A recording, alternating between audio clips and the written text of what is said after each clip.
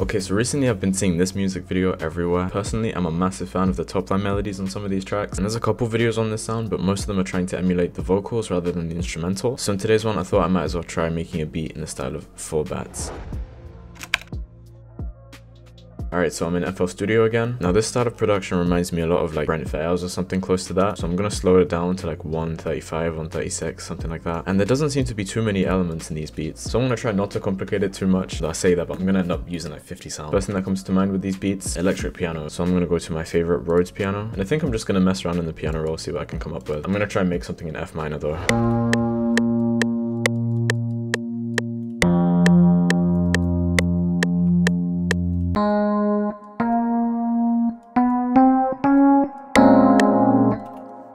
I'm gonna lower the velocities a bit.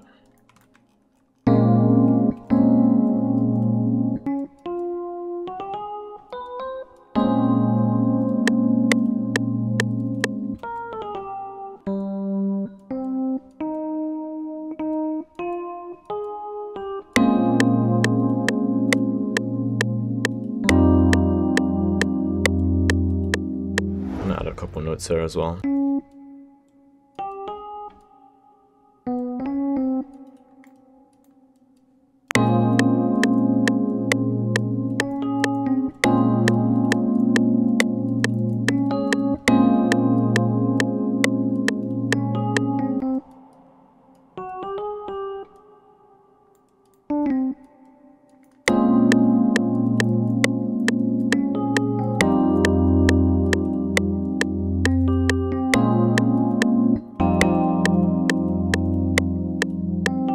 Okay, I'm kind of concerned that these sound a bit too similar to the reference, but I reckon I might just go with it for now. I'm gonna mess with the velocities a little bit as well.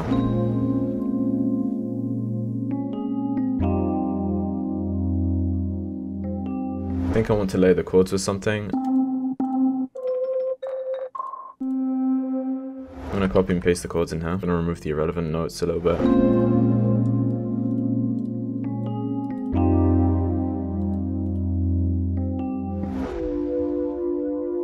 Okay, I like the glide on this sound, so I'm just going to copy and paste the chords again. And then I think that's enough layers, so I'll probably move on to something else.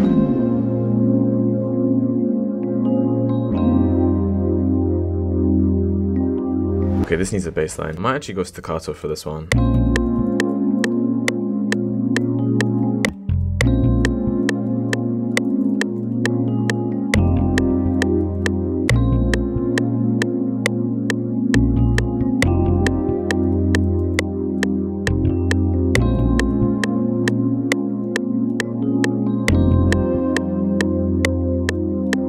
I think in these gaps here I'm going to add a slide somewhere.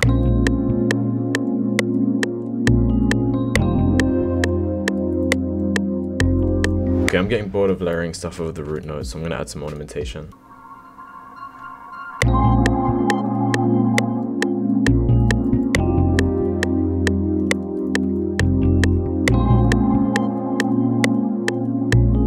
I want some kind of cool in response to that, so...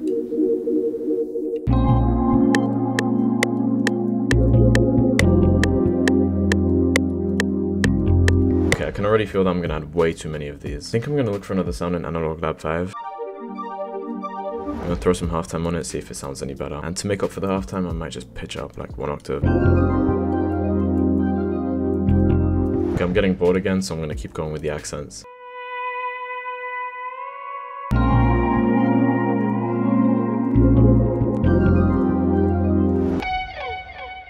There's too much delay on that, but I'm going to use it anyway. Alright, I think it might be time to add some percussion. I did notice in the reference that I'm using has a very distinctive shaker pattern.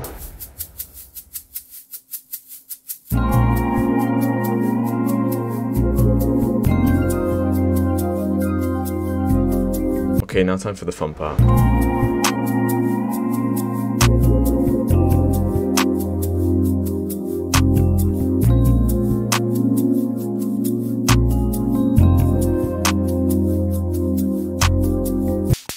Where did I even get this sound?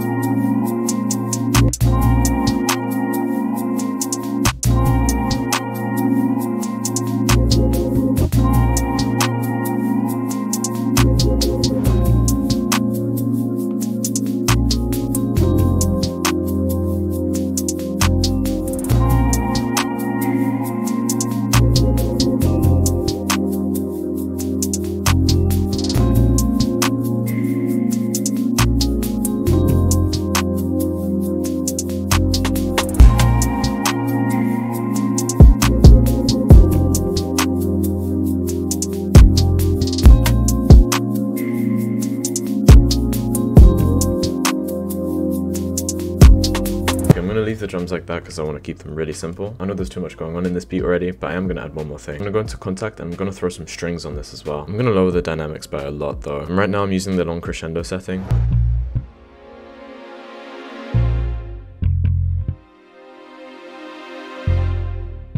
Okay, well I may have just completely derailed the beat, but I think it's fine. So real quick, I'm going to mix down all the melodic elements and the drums. I'm going to arrange the final beat and then we can see what it sounds like.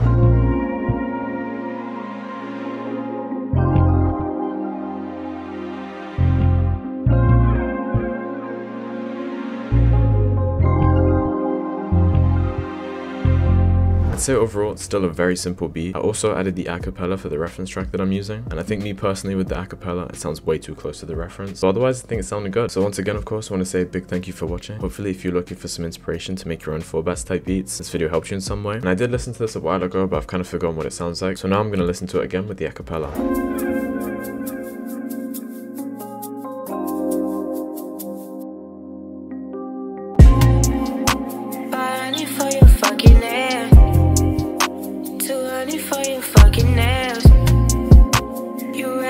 Shoes to wear, so I bought you another pair.